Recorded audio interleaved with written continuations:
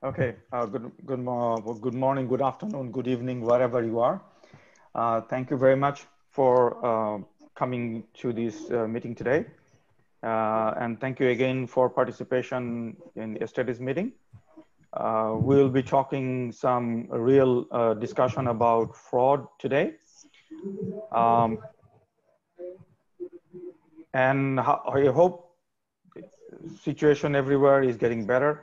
Whatever happening, stay positive and stay home, stay aware of your circumstances. It is a situation that we're facing that is unprecedented in the history of civilization. So we have to be careful, and probably this is going to be a new norm. Without much ado, let's start the discussion. Today's discussion is going to be about um, introduction to fraud, but we will talk about fraud mostly. I will not talk about myself anymore. We have done that yesterday. Main topic today is why people commit fraud. That's what we are going to learn today. So we will learn how to recognize who commits fraud, understand why people commit fraud, become familiar with the fraud triangle. That's the most important aspect of the whole training. Understand how pressure contributes to fraud, know why opportunities must be present in order for fraud to be committed. About today's discussion, I want to really highlight fraud fighting is about a mindset. It's not about knowledge only. It's about mindset. So from going forward, if you have the right mindset, you will be able to discover fraud much more easily. Okay. So again, I would say that at the end of the meeting, we hope that we will be able to do that change your mindset about what is happening. We'll also learn about identifying controls that prevent or detect fraudulent behavior, identify non-control factors that provide opportunities for fraud, and understand why people rationalize their fraudulent activities. Now, what does a fraudster look like? You must be thinking, okay, all this research that happened. So is there any way we can profile a fraudster? Well, here it is. They are just like you and me. There's no special look of a fraudster that you can identify that, oh, this guy is a fraud. There are no specific psychological profile. A person who is normal today may be committing fraud tomorrow. A person who has never done anything wrong in their life, very religious person, you may find him doing a major fraud next day. 70% of the fraudsters are male, while female makes 30%. And females are 2% of the property offender. We'll talk about it later. But it doesn't mean that male are more prone to fraud and the women are not. It's probably because the work composition in the composition in the workplace. One second. They are usually older people. Younger people, they tend to commit fraud less. It's probably that they don't understand the system that well. As they get older, they understand the system better. And there are other incentives that we will talk about later that contributes to people doing fraud at the older age. They are more religious. This is very, very interesting. You were talking about Barney Ebers in WorldCom. He's a very, very religious person. He was donating a lot to the charities and in the churches. He was well known in the community for promoting religion and being religious and donating to religious charities. So was Barney Madoff. So was most of the people that we know. They don't tend to do substance abuse. That means they are not really a drug addict. or type people. So drug addicts, they do other crime, but not the fraud really. Those who commit fraud, they are usually pretty decent people. Describe the profile of fraud perpetrators, okay? These are college students. Most of the fraud perpetrators, they have college education. And then there are some there, you know, property offender like burglars and robbers. They usually don't have that much education. There are three elements that are common in every fraud. Okay. By the way, just to let you know, if you want to speak while I am, or you have any question, you can, I think, press the space button and your mute will turn off temporarily and you can speak also. Okay. And time to time during the discussion, I will stop and ask for a question. And if you have any question, this is a very strange telephone number. Okay.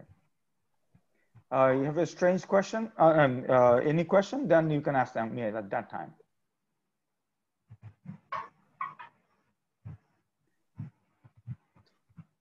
The three elements that is common in every fraud are, there is a perceived pressure, perceived opportunity, and the rationalization. So these three combined creates the ground for somebody to commit fraud. We'll discuss more about it in the coming slides.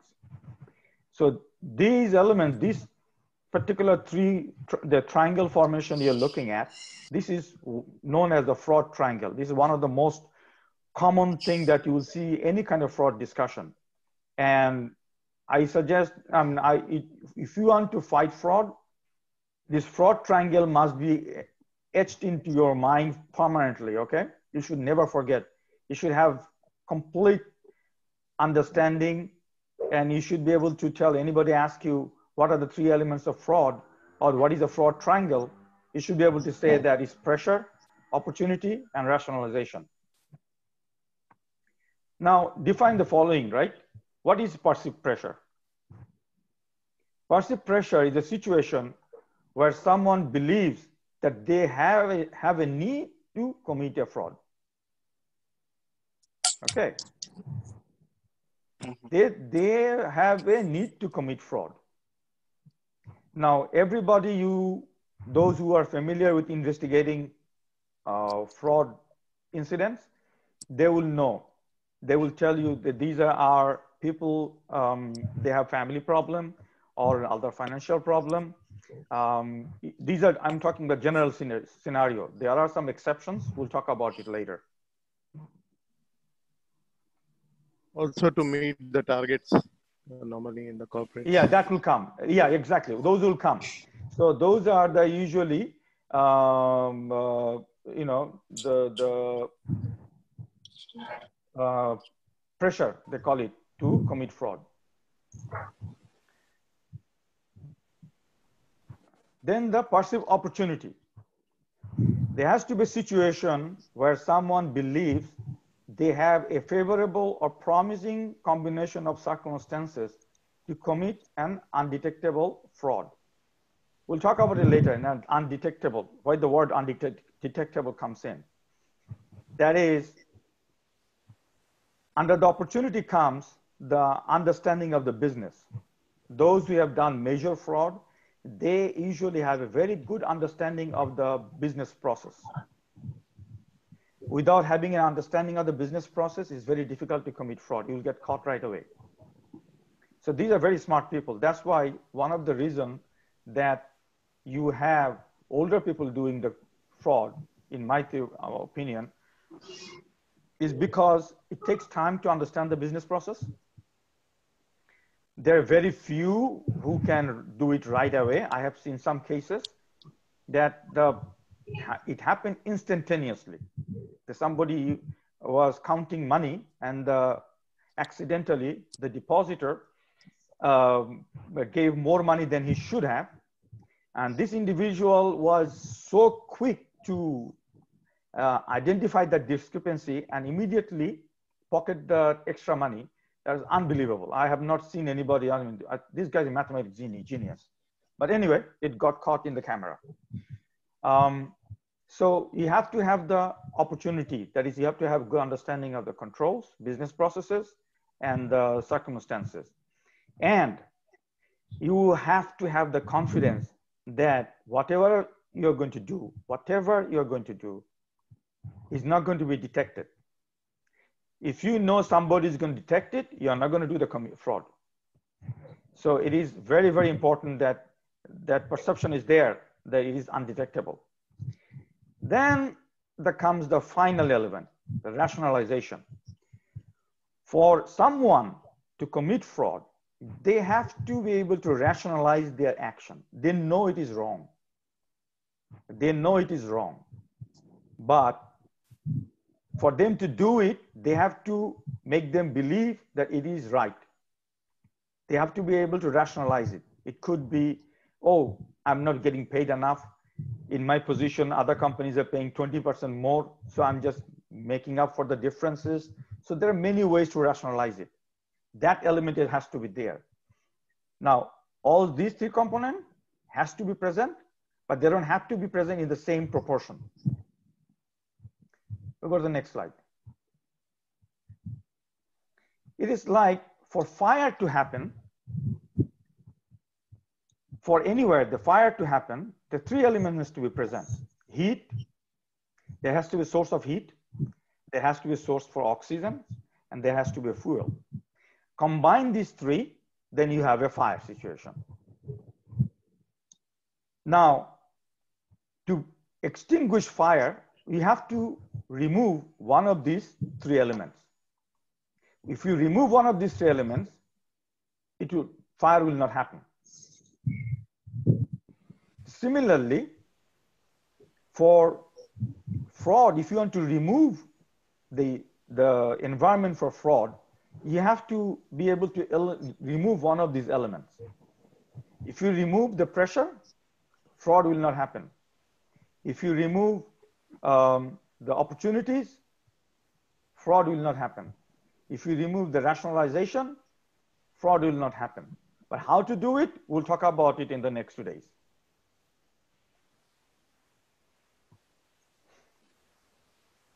So when we go for investigation or examination or fraud examination, we are basically looking for these three elements. And we are trying to see who has the most possible, the highest probability of having these three elements present. So those are our suspects. And then from a prevention point of view, we want to identify those scenarios and see if we can put controls in place to prevent fraud. Any question as of now?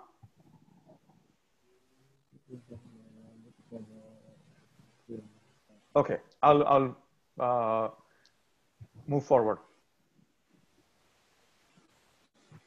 Again, as I told you, the pressure, rationalization, perceived opportunity, they don't need to be present in the same proportion, but they need to be present to some extent. So it's not a 33% perceived pressure, 34% rationalization, and perceived 33% perceived opportunity. Only then there will be fraud. It's not the case. They will be present to some extent. One will be more than the other, but they need to be present. That's usually the most cases. There are exceptions. We'll talk about the exceptions later. Now, there is another theory that out there about personal integrity. What is the effect of personal integrity over fraud? If somebody, whether somebody commits fraud or not, how personal integrity affects that? Usually, this is came out of research that higher the personal integrity, the less likely to commit fraud. So even all those three elements are present, if one's personal integrity is very high, they will not move forward with the fraud.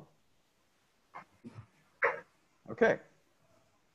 Even all those three elements are present, a person with high integrity, they will not commit fraud. For them, it will take much more than the 3 fraud elements to move them to commit fraud. But there are many fraud studies happening recently, and it shows that in general, people's personal integrity and honesty levels are decreasing. There are studies done in colleges, among the college students in America, and the question of personal integrity was asked, like what will take them to commit fraud, and whether it is okay to take bribe or do corruption, or if the opportunity arises to take money. Almost 56% or something like that said that yes, if they have the opportunity like that, they will do it, and it is okay. So that's alarming. That only shows that the incidence of fraud is going to go up in the future, not going to go down, because somehow we are losing our integrity level, and we have to instill that integrity in our young population. That we have to keep in mind. Now, what are the 4 types of pressures? Okay. One of the pressure is financial pressure. I will talk about each of these types in detail. Another is work-related pressure, especially what I'm hearing nowadays, a lot of people working from home, and the workload is simply unbelievable. I'm hearing complaint that what they used to do in 3 months, they've been asked to do in 3 weeks. Vices, addiction, gambling, and those type of things. And there are other pressure. We'll talk about it one by one. First element of pressure, financial. So 95% of all frauds are either financial or vice related. So all of them had a perceived need for financial gain, or they are involved in gambling or other activities that required huge amount of financial infusion, which they did not have from their regular sources, and that motivated them to commit fraud. List of some common pressure. One is greed. You are dealing with cash, millions of dollars cash every day. Then you're taking it to the bank, and you're doing it every day. And some people might think, well, why don't you just take it one day and just go, and nobody's going to find me? That's greed. Living beyond your means. I have a scenario. One guy, he was a Lexus salesperson, and he just joined, and he started coming to the work driving a Bentley. Nobody questioned where he is getting a Bentley from his salary that was not $2,000. The Bentley rent alone is about $5,000 per day. And later on, we found out that he was taking cash from the customer, and he was pocketing it and having a good life. High bills of personal debt, and especially in America, it happens a lot that when there are medical situation, one of the family members got into a medical emergency, and that required huge amount of expenses. Sometimes we have seen those people are getting into the fraudulent activities. Not necessarily doesn't mean everybody. There are some exceptions that we have seen doing that. Poor credit, that you don't have the good credit rating, you cannot get money. You have damaged your credit rating over the years, and you need more money to maintain your personal lifestyle or whatever. And those people who commit fraud. Personal financial losses, they might have invested in something that was beyond their risk level. and now they're trying to cover the loss. Excuse me. And unexpected financial needs that can happen from any circumstances. Then what is the next one? The work-related pressure. So common examples are job dissatisfaction, that whatever work you're doing, you're not happy with it for whatever reason. Little recognition of job performance. We have seen a case. One of the reason, one of the company I work where the reason they set up the forensic department was because there was one finance manager. She felt that she was not, I think she was passed on promotion, and she was very upset. So she basically defrauded the company almost $7 million over 1 year period.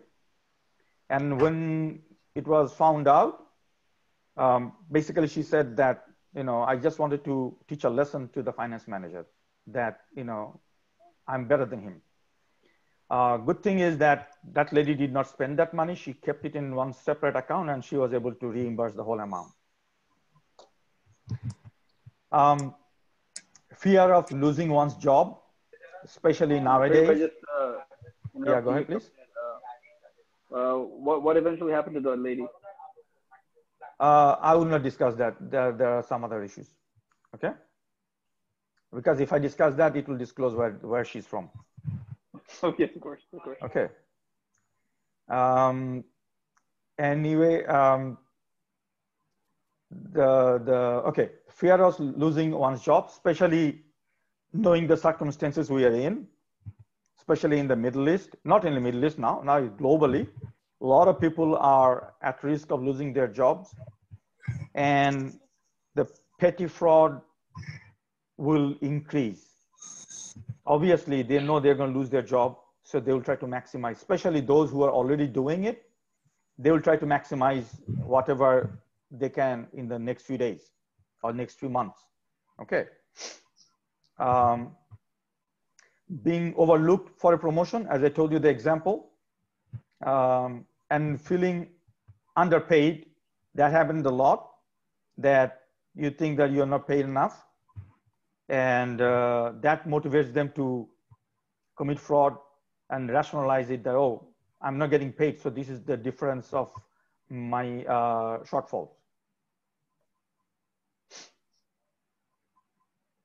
So other pressures, spouse who insists on a improved lifestyle. I hope none of us are having that experience. A challenge to beat the system. These are the interesting things. There are certain people, their nature of pressure is they just want to challenge, they just want to beat the system. They have no other motivation. Especially financial statement fraud and like that. Yeah, no. Financial statement fraud, there is a motivation. There is a pressure because management wants better performance. There are certain people, they just want to beat the system. No other motivation. Okay, especially hackers. Sometimes they hack only to hack, not because they really want to any personal gain. That comes with it, but they just want to challenge the system. They just want to prove that they can do it. Okay, and need to appear successful. That is, my income is not enough to get me a Mercedes, but without a Mercedes, my family members, my friends are driving it, so I look like a loser. So I need to get that extra money from somehow to look successful. Now, the second element, which is perceived opportunity. Again, here we need to have a good understanding of the business. Now, what are the three components of perceived opportunity? There are three things that needs to be present for an opportunity to really look enticing. There is opportunity to commit fraud, opportunity to conceal fraud, opportunity to avoid punishment. Very, very important. Opportunity to commit fraud. That means they need to have a very good understanding of there should be a control gap somewhere, okay, that they can exploit. And that control gaps will also allow them to conceal the fraud. If they think that they cannot conceal the fraud, they will not do the fraud. Remember that. Nobody is going to commit fraud knowing that I'm going to get caught. And to avoid punishment. This is one thing most companies don't realize, that they need to be very consistent on punishing people. But I have seen companies where punishment is based on nationality, punishment is based on relationship. Those are very ineffective. Okay, those are very ineffective. If you want to punish, you should not look into the color, nationality, sex, nothing. It should be very clear and consistent. And if you're not able to do that, better not have a investigation department. Just give them a warning and move on. But I have seen many organizations not having that consistent approach. Any question here? Okay, I'll move on.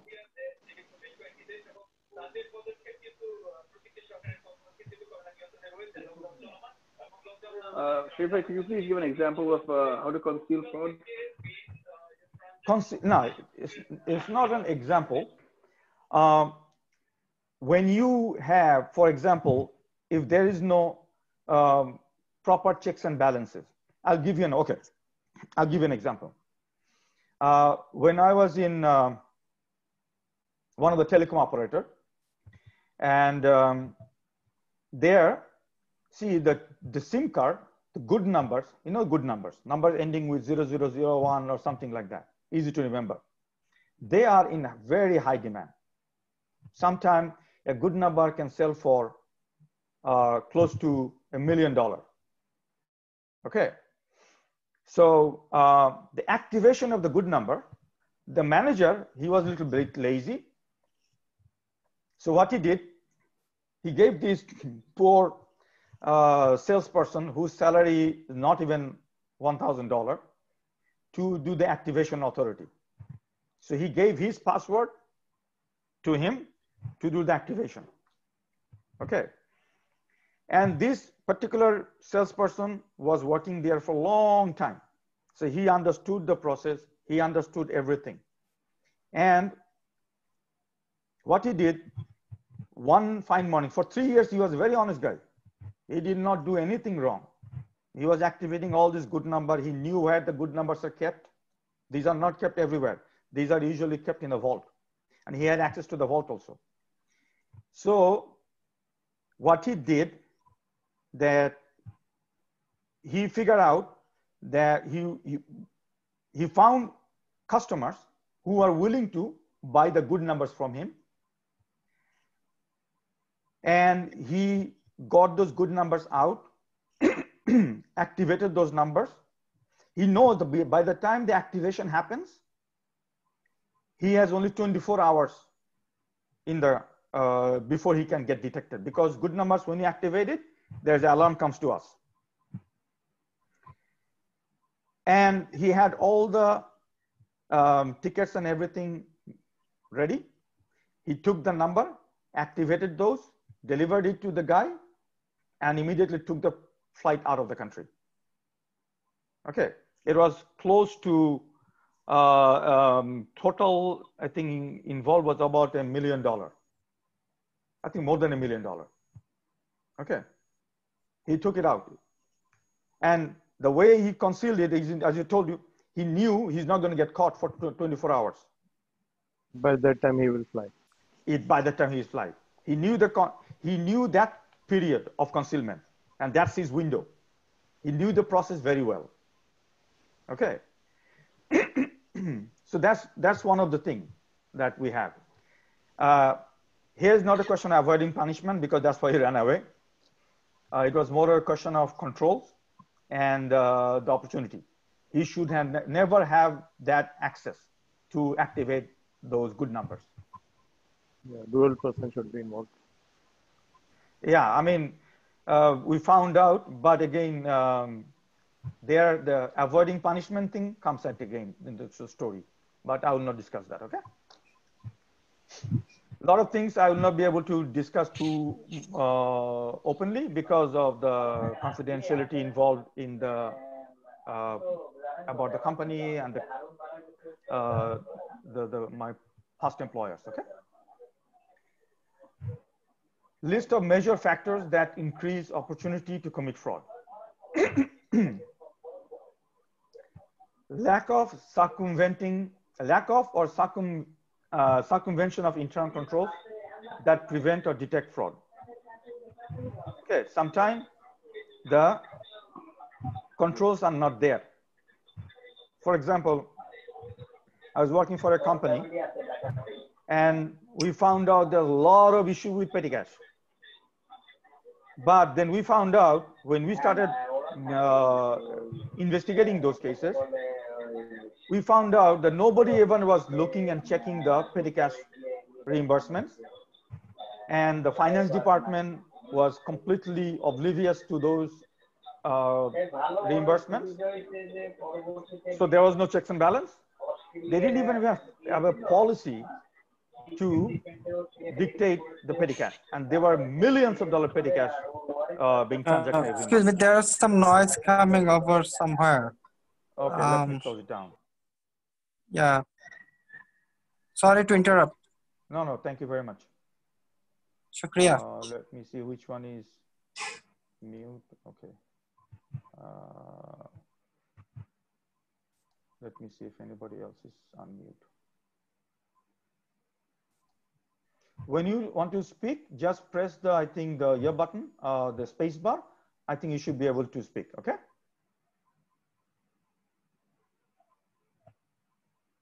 Okay. Thank you very much for your pointing it out. So there has to be lack of controls or circumventing controls to prevent or detect fraud, like your checks and balance or bank reconciliation. Nowadays, a lot of these things are automated. But again, I know one time I was auditing one of the largest city corporation in America. And when we were looking into one of the agencies' petty cash, the bank reconciliation, we realized that they never did bank reconciliation. What they were doing, when the auditors will come, they will do bank reconciliation only then, sign on that one day and give it to auditors, and auditors walks out. So we found out that was a big issue and we got that fixed, okay? Inability to judge quality of performance. Here the experience comes. If you have somebody who does not know what is the right quality, especially in the construction business, if you have a new guy who has no experience about the quality of the wood, the quality of the materials, then they will not be able to judge what they are doing, what material being delivered. Failure to discipline fraud perpetrator. This is one of the most critical. I would say if you cannot do that, don't get into a fraud investigation. Okay, you will just waste your time, because when somebody sees that people can get away doing murder or stealing money, then all your efforts, all your controls will fall apart. So before anybody asks you to do investigation, make sure that your management is ready for the outcome. If the management is not ready for the outcome, you better just do internal audit, give some control recommendation and walk out. Don't waste your time, because investigation is a very, very stressful job. It is not easy. I know myself, the day I have investigation, that day I don't keep any other work with me. Okay, because it's very, very stressful. At the end of the day, I'm completely drained. Not to mention the other party.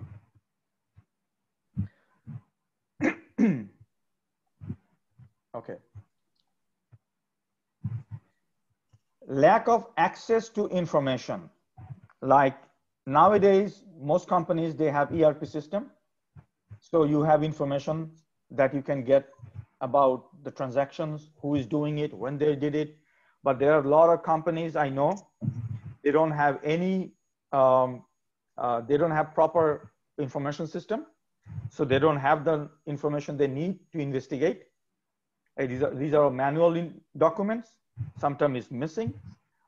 In those cases, your investigation will not be successful. In fact, the perpetrator, they will know about it, and that's the opportunity they will take to commit fraud.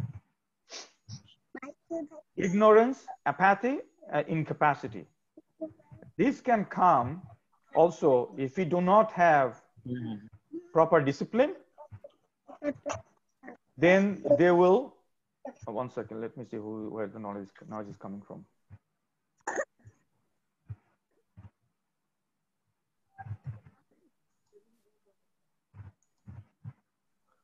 Okay. Okay. So they know, they don't care. They have seen it so many times happening. They have reported it so many times. Nobody care. So they become, you know, I don't care what happened. As long as I get my salary, I'm okay. So this usually, in my opinion, in my experience, is a contribution of the management, the tone at the top. We'll talk about it tomorrow's class. Lack of audit trail. Again, when you have manual documents, then you don't have proper audit trail. Okay. Sometimes I've seen the auditors, they just go in, as I told you, the petty cash case. They saw all these transactions every year during the audit, and they saw everything is signed, amount is there, dates are there, there is a proper invoice, and they said everything is fine. When I went in, my team went in, and we looked at the same document. I told them start comparing where we are getting most of the transaction purchases from. Is it handwritten? If it is handwritten, compare the handwriting from different invoices. And we found out that all are handwritten invoices. Then I told my team to go check with the vendor, get the vendor copy of the invoice. And when we got the vendor copy, we found out that it was a blank sheet. Basically, a vendor was giving them a copy of the invoice so they can handwrite whatever they want. And these guys were charging more than, almost sometimes 100% more than the market price of the items they're getting reimbursed for. Okay. So let's do some matching terms. The control environment usually is a set of characteristics that defines good management control features other than accounting policy and procedures. Somebody is getting logged on in and out a lot, it seems like. Any questions you have?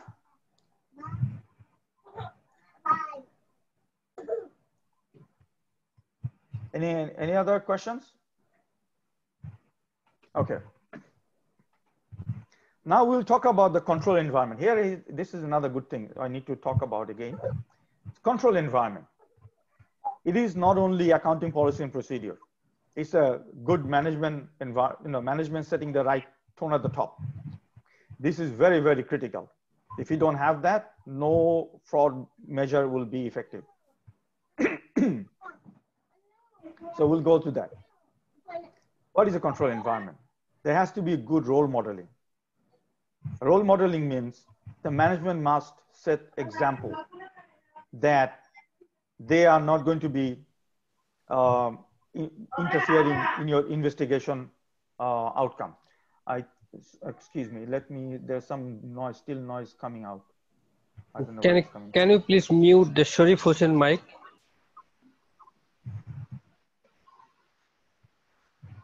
Sharif Hussain. That is mute already.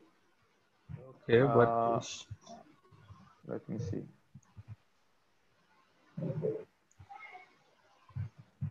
Okay. Everything is mute.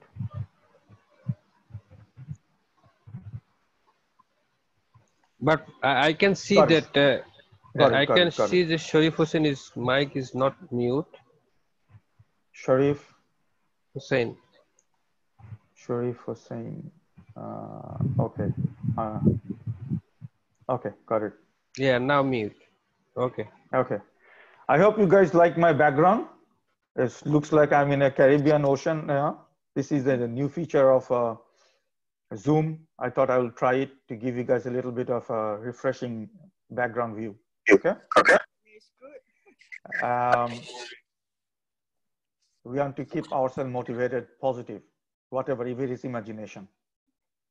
Okay. Sharif, I have a small question. Yeah. This was my one. You talked about different measures that we should always have. If fraud is, not disciplined, then especially within companies, this might actually lead to it recurring. So, what kind of measures are like standard, like that company? Can you? Your voice is echoing. Can you just come close to the mic and state it slowly? Excuse me. Is this better? Yeah, yes, better now. Okay, so I said that, we said that there was some control measures that, our auditors should always have before going into investigating fraud. So what are the best case, audit measures you should have within a company to ensure that when a, control department comes in or forensic investigator comes in, that should be in place or someone should request from the management? Okay, no, okay. Here is a good thing. Yesterday, Ty asked a question about what is the best practice in setting up a fraud investigation department. At that time I mentioned there are no best practice as for how it is set up, but there is a requirement that fraud investigation team should have independence. So a lot of the time, in my opinion, the ideal setting should be whatever function is doing it, they should be independent from the management. That means like either under audit committee, they should report to the audit committee or some other independent function. I have worked situation where I reported to the company CEO.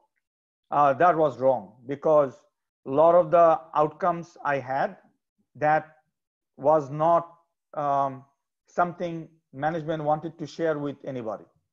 Okay, in that case, there is a tendency to hide it. So it is very, very important. Whatever function, investigation function is set up, they must be under independent. There has to be full independence of the function. In America, I know it is under the legal department because they are much more independent than others. I've seen cases, usually most audit teams are reporting to audit committee. That is also a good model. Investigation team under CEO or CFO is the wrong idea because their interest will be compromised. So that is more important than what we are saying. If you have that independence and you have what we'll talk about now, the role modeling and everything, then that's the right environment. Your question, the answer to it will be to set up the right environment for the investigation team to do this investigation in the right way. And the investigation outcome should be respected, not interfered with. That is the answer. Okay, and we'll talk about it more. Would it be right to be under compliance department? Excuse me? Again, as long the reporting line is independent, it doesn't matter. Excuse me. The reporting line has to be independent. If the department is reporting to an operation and you're finding issue with the operation, they will try to suppress it. Okay. So the reporting line has to be independent. And believe me, anybody who's doing investigation, you cannot be chicken-hearted, okay? Okay. You have to, I would not say headstrong, but you have to have a very strong moral ethics. because remember, when we investigate, and our outcome can damage somebody's career forever. So we have to be conscious of what we do, and we have to stand by our outcome. Even if we make mistakes, we have to be able to take it also. So it's a whole different, it's not like an auditor. Okay. We have to have, those who investigate, we have to have a very strong moral position. Otherwise, you will not survive. Okay. You will regret your work. When you give recommendation for the same case, same recommendation, but then you see the management implementing differently, then one is getting fired and another is getting promotion. That's the environment you don't want. I have seen a case in my own life that I've learned the hard way. I will never do it again. That the person who was key to the fraud was let go. Okay. It was let go. That same person was rehired 6 months later, and I knew that person is going to be rehired and caused the whole company to go down. Okay. So that is very sad. I mean, after that incident, I basically could not stay with the company anymore. Yeah, but Sharif, Yes. sorry to cut in, I'm just curious. I mean, how can a company actually fire that person and then rehire that person back knowing that he committed a fraud before? I mean, what's the objective? That's, again, if I go detail into that, there are a lot of the prejudice involved here. There are a lot of conflict of interest involved here. Okay. Sorry, but I think if I can just rephrase the Thai's question, is that, yeah, what do you think would be an effective policy to ensure that something like this would not happen? What would the fraud investigator need from his end to ensure that this kind of... This is about, the again said, role modeling. The management must lead by example, that they must commit.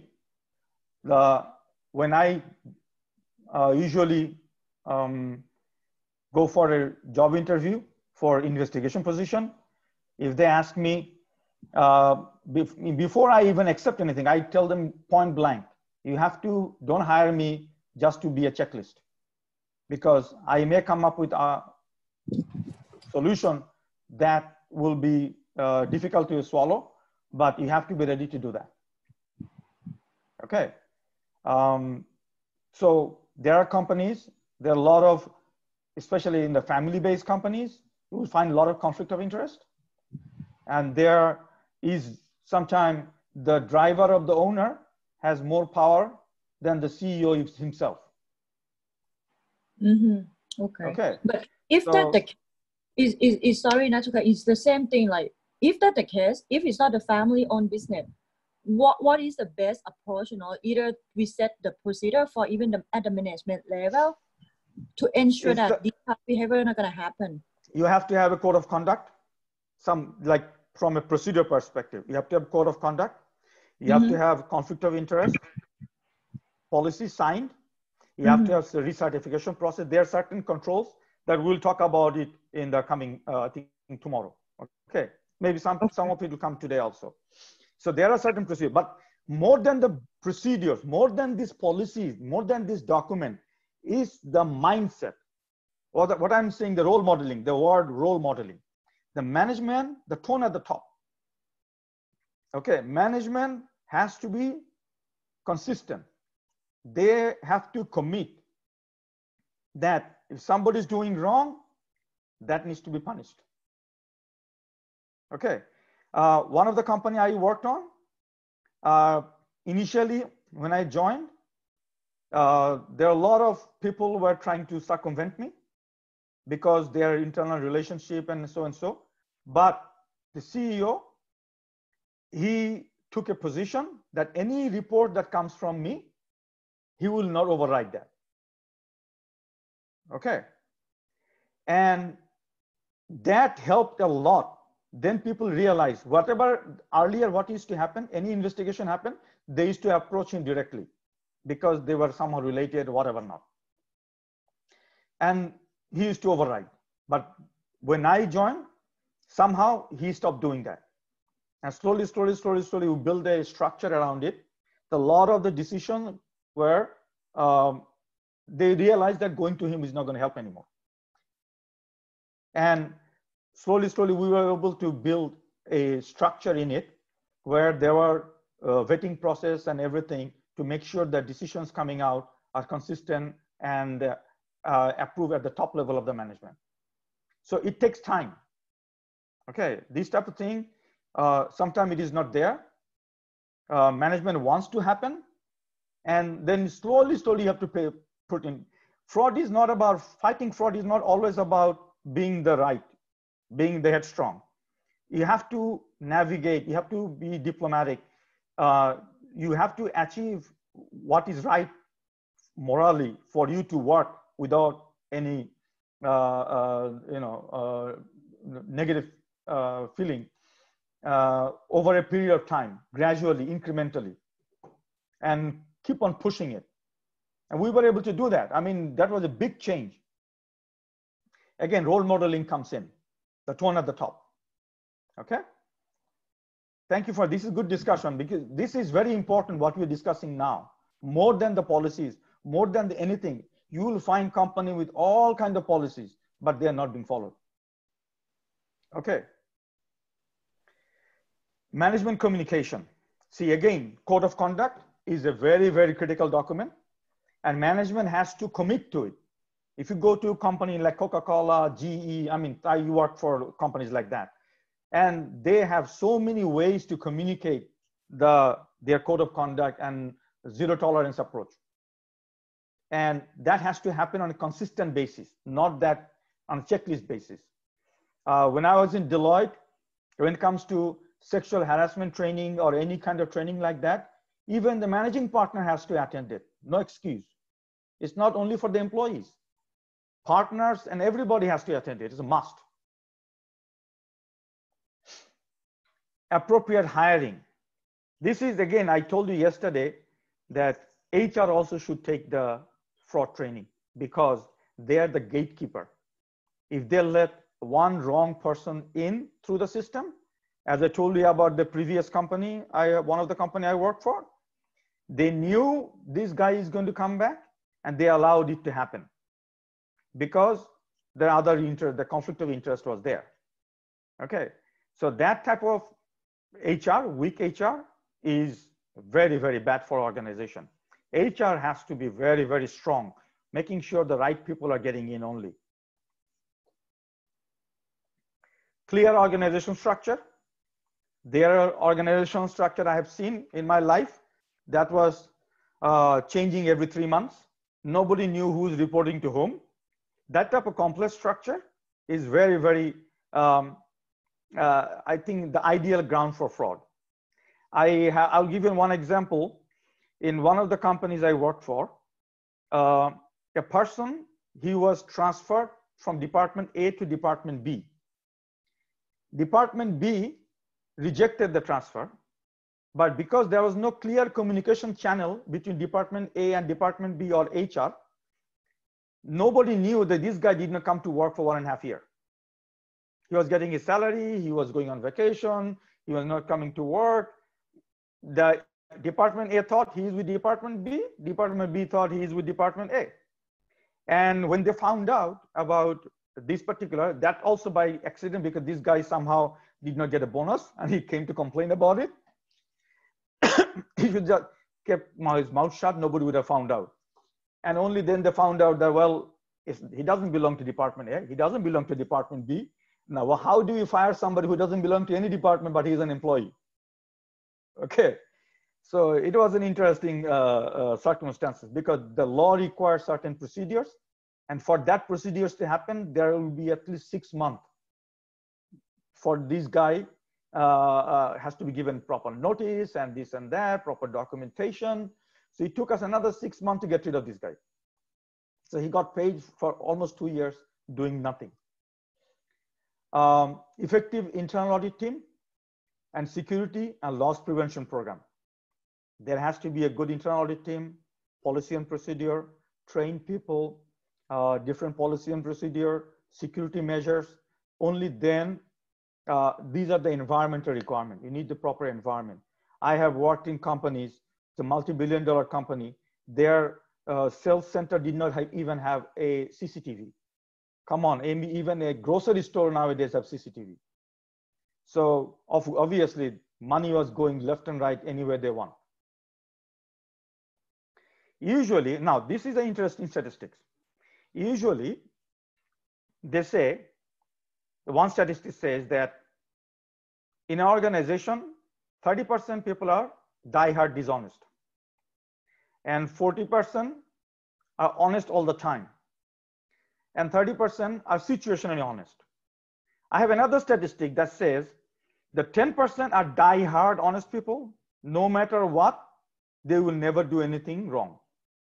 Okay, they will not steal money. Another 10%, these are die-hard dishonest people. No matter how you incentivize them, they will always look for a wrong way to do things. And then you have the 80% in between. They're basically sitting on the fence trying to see which way the wind blows.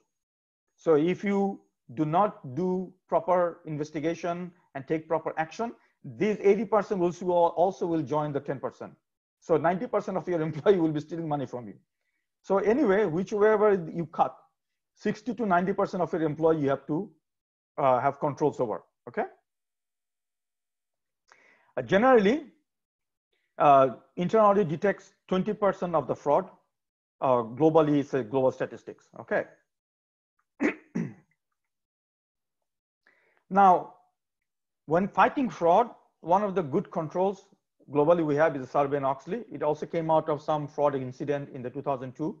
The Enron, WorldCom, Sunbeam all happened about the same time. So then the US government put some regulation around it. So Sarbanes-Oxley requires certain things that can be like Maimun and Tai, you asked about what are the right procedure policies. The Sarbanes-Oxley is a good benchmark for that. So there has to be honest ethical conduct, including handling of actual and apparent conflict of interest. So you have to have policy, code of conduct, and conflict of interest policies. Again, conflict of interest policies, full, fair, accurate, timely, and understandable disclosure. So there should not be anything hiding. Whatever happens should be disclosed. In one of the company I work for, our fraud measures were disclosed, regularly reported to the audit committee. Compliance with applicable governmental laws, rules, and regulation, and prompt internal reporting of code violation to an appropriate person or persons identified in the code. Now, here is the interesting thing. If a fraud happens today and it is reported 6 months later, and then it's reported another 6 months later, by the time we start the investigation, we have lost most of the values. You have to hit it when it's hot. So you have to, a good organization should have a good reporting mechanism and the awareness campaign to make sure that whenever to report it sooner than later. And as soon as the incident is reported, that has to be assessed quickly, make a decision whether you want to investigate or not. That mechanism has to be in place. It's very, very critical for fraud fighting. Okay, so usually hotline, different companies have hotline. Again, in the hotline setup also. There should be a policy. Not only policy, the hotline. And hotline also should be reported in an independent way. A lot of time, like I have worked in a company where when we implemented hotline and we are initially having very difficult time getting anybody reporting anything to us. Yeah, and there should be a policy to keep the name secret, I believe. Then only people. What we did, what we engaged a third party, I tell you what happened. So when we were doing training, in one of the training, one guy raised his hand and he said, can I ask something? I said, what? They're like, you know what? Before you, we had a hotline implemented also. And some of us reported something. And that hotline was managed internally. and someone reported something, and the top management was trying to trace the IP address to identify who reported it. And because of that, we don't want to report anything, because our identity will be disclosed. So what we told them, no, that's not going to happen, because what we did, we engaged a third-party hotline provider that has a very secure channel for taking reports and passing it on to us. No way identity of the reporter will be disclosed. We ensured that.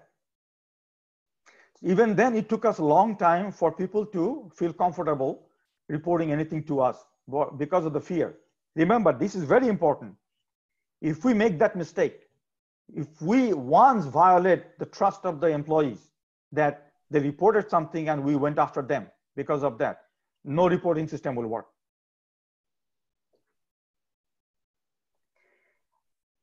Accountability for adherence to the code. So the code is there, the code of conduct. Whoever violates it, there has to be accountability for it. There has to be consequence for it. Only because somebody is the manager and gets away, I usually prefer the other way. I would always go after the manager, not the bottom guys. The bottom guys will not do it if the top guy did not allow it. What are 3 components of every fraud? We talked about it in different ways. Like this is happening. A theft, asset has to be taken. Then it has to be hidden from others. And you have to convert these, whatever you have done, into cash so you can enjoy it. If you're not able to convert it, you will not commit fraud. Why should you commit fraud if you're not able to enjoy it? Right? So for 3 components has to happen. Asset has to be taken. It has to be, you have to be able to conceal it and then convert it into cash so you can enjoy it. But it's true for fraud, it's true for drug, it's true for everybody, drug lord to everybody. So Sharif, one question. For the financial statement fraud, there is, it's not like the assets are taken. It's like we'll get there. Okay. We'll get there. We'll discuss about it, how that is going to happen. Okay. They are going to benefit from it. Assets are taken is kind of like a theft also. It's benefit from it. They get bonus. They get some other benefit from it. Okay. They get stock options. There are many ways they benefit from it. We'll talk about the financial statement fraud. In fact, I have another session, I think on the 3rd week of April on financial statement fraud exclusively. Okay. Now, what does good accounting system do? Recently, I went to a textile and garments manufacturing factory. It's almost like a $150 million operation. They're running it by Excel. Okay. Where is the audit trail? If somebody deletes the number, that is gone forever. No way management will know what was the right number. No way they can know the right number. What they are basically doing is trusting a number on the people 100%. You never do that. So whatever system you have to have in a good accounting system, there has to be a good audit trail. Every transaction, every click has to be recorded so that we can detect the fraud. Yeah, go ahead, please. They were having the system, but the senior management stopped them from using that system, and they were using Excel sheet. and they were saying that it's easy to what is happening. Work and because the that intention. Yeah, I know what is happening. There is no I know what is happening. Excel. You know why it is happening. Yeah. Okay. I know why it is happening. I think you know why it is happening. They are afraid that their numbers will be disclosed for tax purpose. Yeah. They're basically trying to hide it from the tax guy. Okay. So in that process, they're opening the door to everybody else. Okay. It's a very short-sighted approach, but most management, I mean, a lot of the management in the emerging countries, they fail to understand that. Okay. So a good accounting system, it provides validity of the transaction. It requires proper authorization, ensures completion of the transaction, that the transactions are classified properly, reports are done in a correct time period, and valuations are done properly, as summaries are correct. Okay. Now, and each step of this thing, if it is not done right, you can commit fraud. Okay. The timing of it in the revenue recognition, you can manipulate the timing. You can recognize revenue from period that is not in the wrong period. Okay. But there are ways to detect it. We'll talk about it later.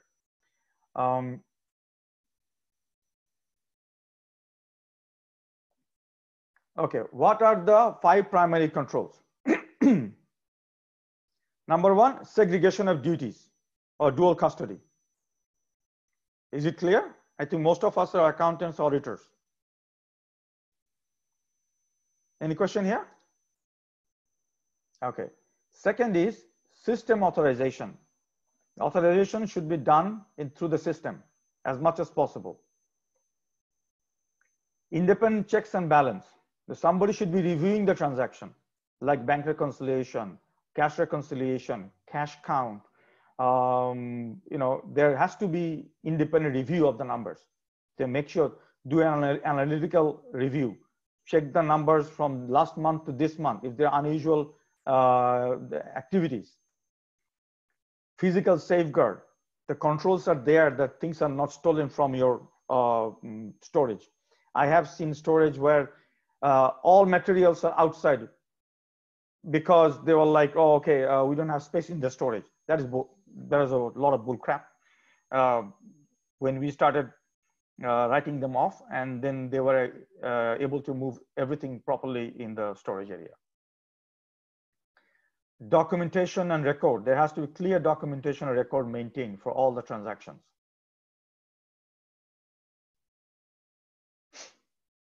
So for control environment, we need the following conditions. We have to have a management that has the right philosophy and the mindset and the role modeling. They're setting the example that CEO will not bypass authorities. Procedure, sometimes you'll see management, what they do, they want to get something approved and they know they cannot get it approved through the right procedure. So what they will do, they will wait at the last minute, then they will run straight to the CEO. Sir, you know, time is passing, we're going to lose opportunity, please sign off. And then the CEO, they start signing off on those documents. And that we have seen in many organizations happening, the bypassing the regular controls. That becomes a major headache. Every time, everything is a crisis. That cannot be a good management philosophy. If that happens, your investigation is useless because everything you're going to find has the right authority override by the CEO. Effective hiring is very, very critical. You make sure that you hire, do the background checks, and hire the right people. They investigate. As I told you yesterday, I have seen hiring of a CTO, Chief Technology Officer. The guy's salary was close to $100,000 per month, and his certificates were fake. His bachelor degree, master's degree, PhD, all from online universities. If he says in the CV, he graduated from University ABC, his actual certificate says CDE. Okay. When we checked on his experience, the company that he said he worked for, that company's letterhead is very different from the letterhead he submitted. The address, when we called them, they did not know anything about him. But that checks and balance should have happened before the hiring, not after the hiring. Okay. Clear organization structure. The more and the clarity on the organization structure, that is the better environment. Then you know who's reporting to whom.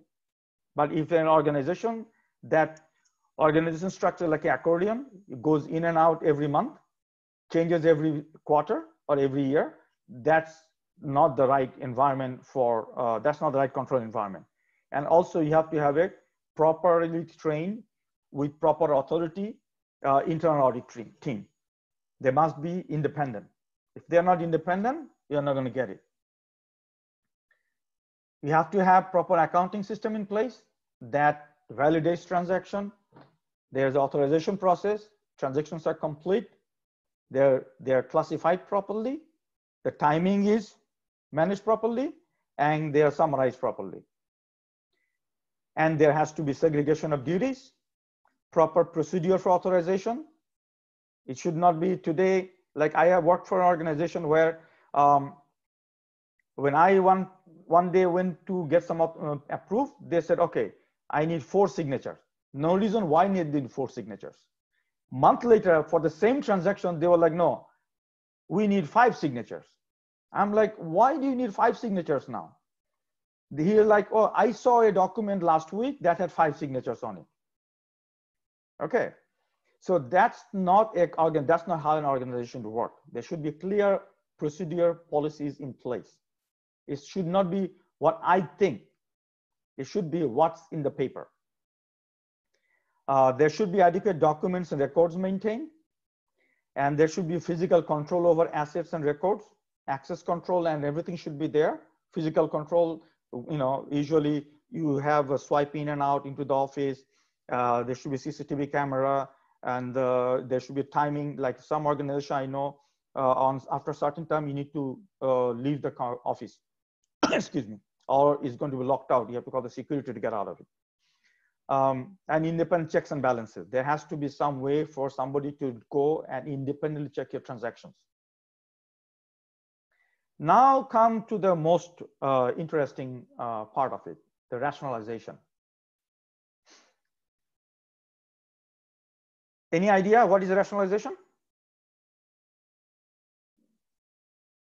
It's about justifying why you are going to do the fraud.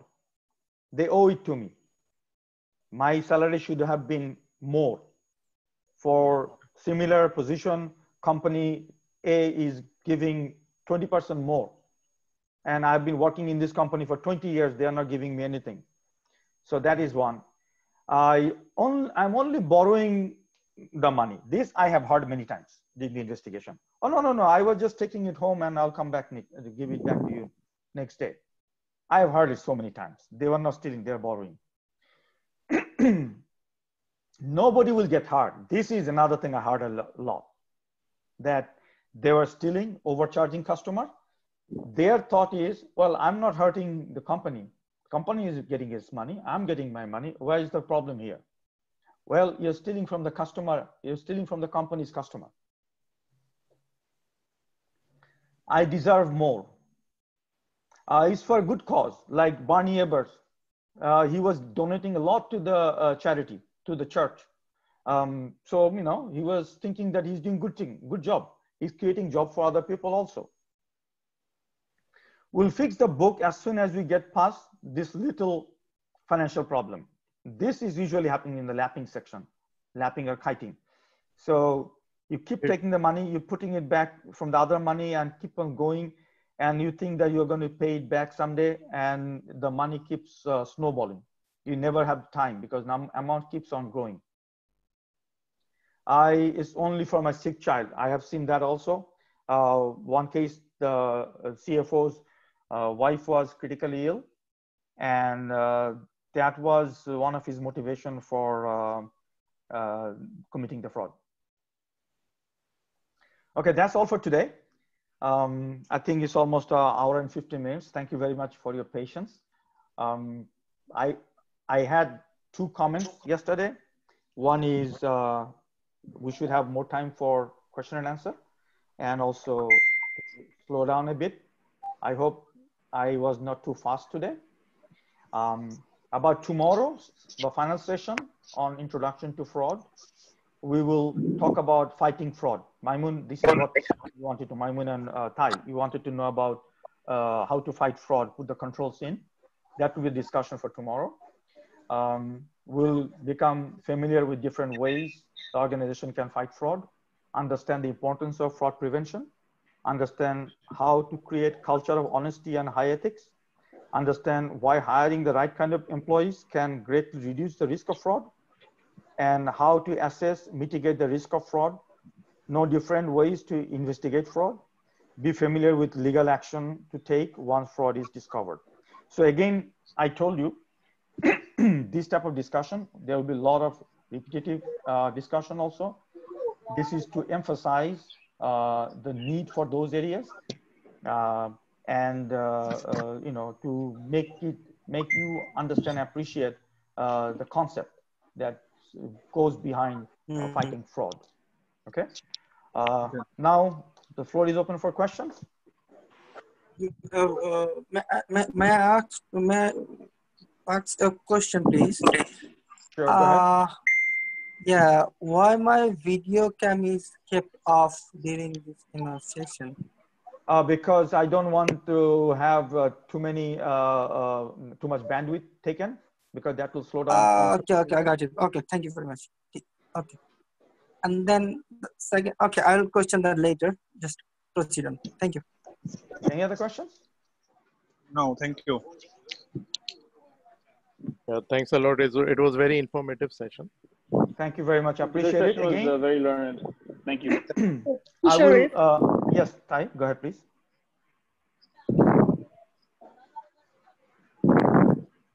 Any question? Okay. I will have this recording uploaded on our YouTube. Feel free to subscribe to our YouTube channel, and please do post your comments, what you like, what you did not like, and what you want to see in the future. Okay. Okay. Thank you very much for your time, and hope to see you tomorrow again. Okay. Thank you. Okay. Have a good day. Stay safe, stay home, stay positive, and keep smiling. Okay. Thank you. Thank you very everybody. much.